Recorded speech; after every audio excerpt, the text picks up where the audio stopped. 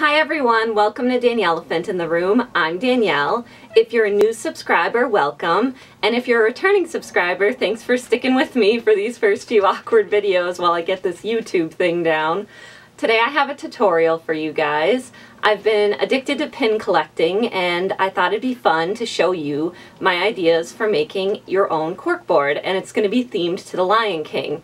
So I'm going to get behind the camera and show you all the supplies and we're going to get started.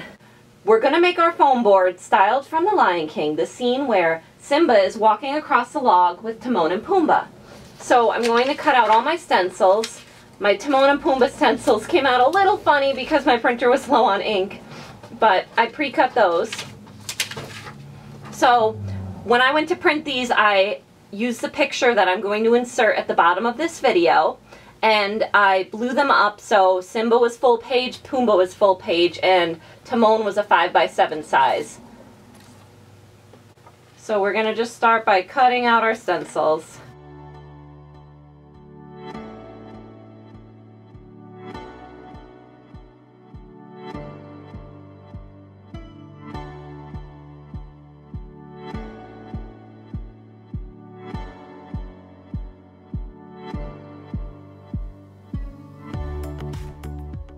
Once our stencils are cut out, we're going to flip the foam board.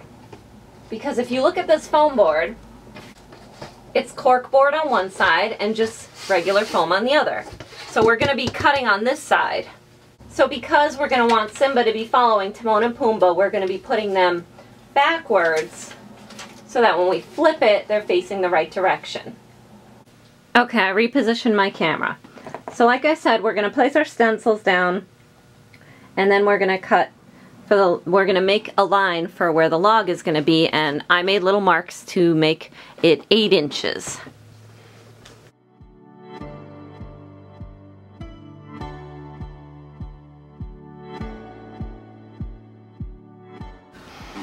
Let me place them nicely.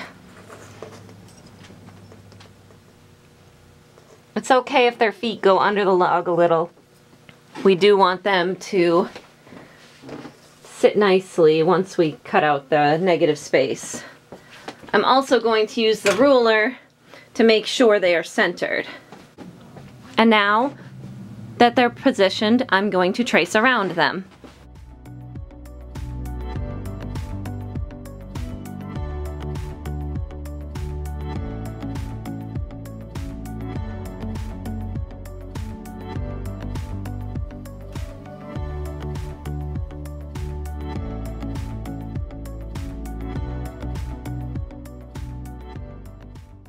Okay, so once we have all our stencils traced, we can take them off the board, and then we're going to begin cutting.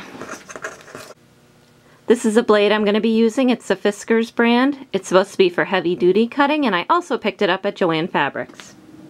So we're going to start cutting the log and then cutting around each of the characters.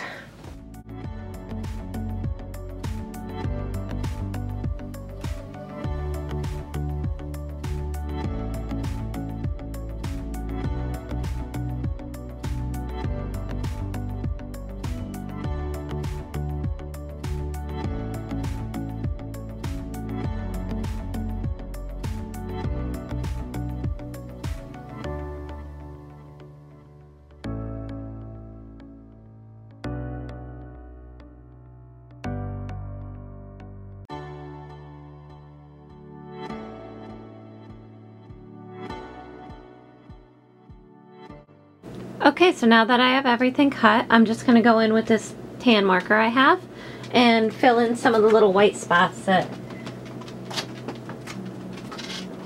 were on the board.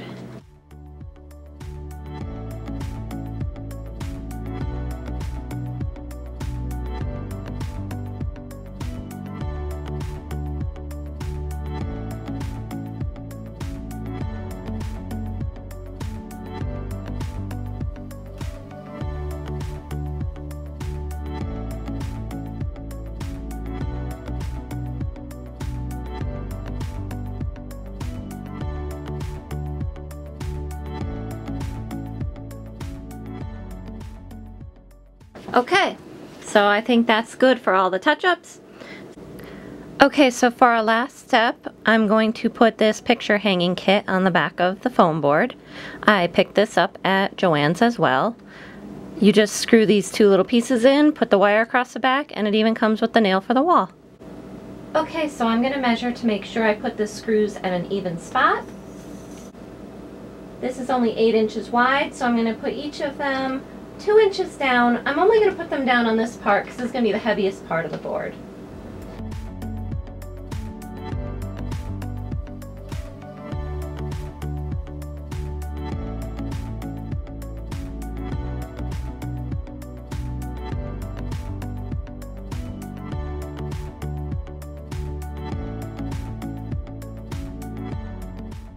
Here it is.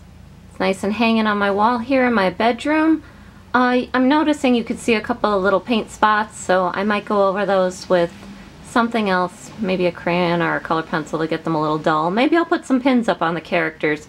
I'm not sure what I'll do, but now I could show you my pins. So we'll start over here.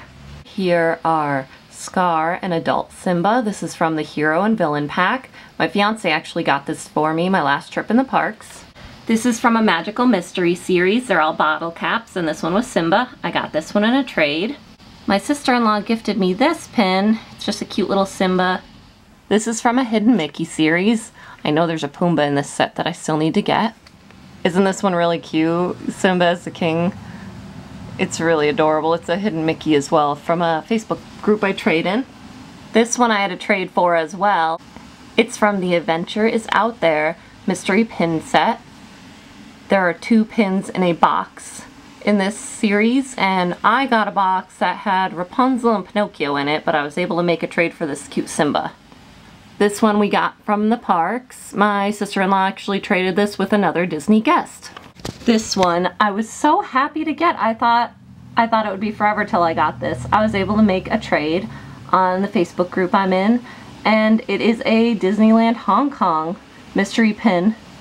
They have a mystery pin set, and it's all the characters and lollipops. This is a Hidden Mickey I actually purchased, the 3 paw prints I'm going to show you next. I just didn't get a chance to get them in the park, and someone was selling them for a reasonable price in one of my Facebook groups.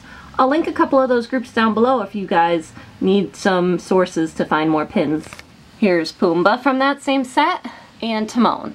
There's also Scar, Rafiki, and I believe the hyena. This is from a Disney Zoom Zooms mystery pack. I actually traded for both of these guys in the park, so I have Simba and Timon here.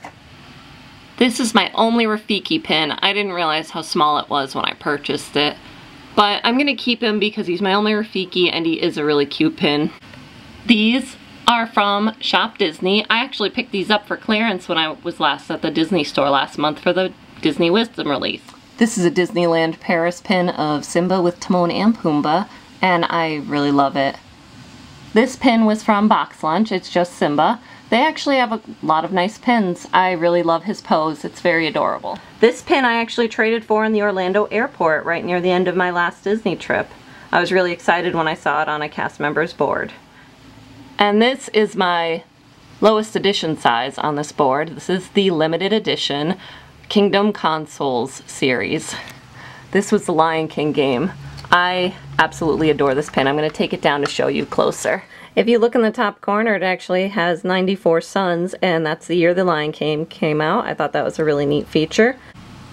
The cartridge actually comes in and out of the system. It's a little slider element, and the controller is magnetic. So the controller comes off too. I did a park pickup for this one because I didn't want to miss out. This was the only one I wanted the most from the series. They do have a couple others. I know the Little Mermaid game and the Aladdin game, and I think Darkwing Duck. I don't know. I love this game.